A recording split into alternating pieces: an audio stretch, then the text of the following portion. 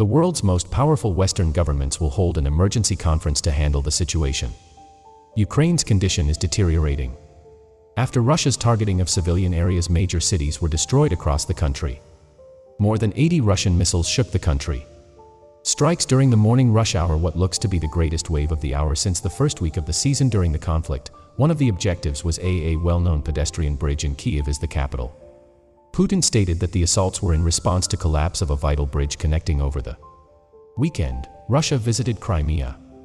According to Ukrainian officials, at least 14 people were killed. Almost 100 people were murdered and nearly 100 more were injured in a dozen or more cities. Vice President Biden late last night, I spoke with President Zelensky today over the phone, and he promised to offer assistance to Ukraine, including advanced. He requested air defense equipment. The U.S. Embassy in Kyiv has encouraged all Americans to. People are being asked to leave the nation immediately. Air raid sirens have been installed.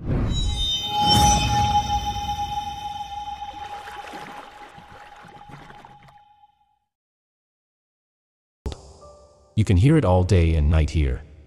Hear them now. This city has also been attacked like more than a dozen cities throughout the world. Country, we must inform you that this report includes pictures that some people may find unsettling. Russian military launched a lethal attack.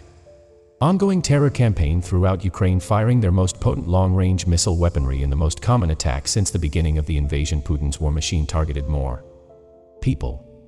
More than a dozen locations in a concerted effort bombardment. Keep in mind that numerous strikes on the capital are possible. Downtown's beating hard on the streets, automobiles are exploding in flames. Near Maidan Square, an explosion occurred in the midst of rush hour. A burning crater near a children's playground. Frightened young lady on social networking describing a single explosion. Ferocious fireball of the captive next miraculously escaping from serious injury. According to the Ukrainian president, they are looking for. They have two targets: panic and chaos. Our energy industry, as well as our people. Russian retribution for the bombing of the bridge between Russia and Crimea. President Vladimir Putin issued a statement today. It is a terrorist attack warning. Worse repercussions if it is not repeated, only affecting a vital Russian supply without taking a direct shot at Putin, who drove across the bridge himself when it officially opens in 2018. The Ukrainians were left scrambling for retaliation. For the first time in months, I found sanctuary.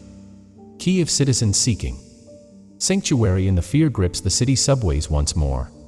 But performing folk music together in defiance is another worrying development tonight. Belarus's president announced the formation of a combined military task force with relation to Russia. Belarus was offered as an example staging area for Russian forces in Ukraine's initial invasion. So many notice new advancements. If you loved the video, please hit a like button and don't forget to subscribe the channel.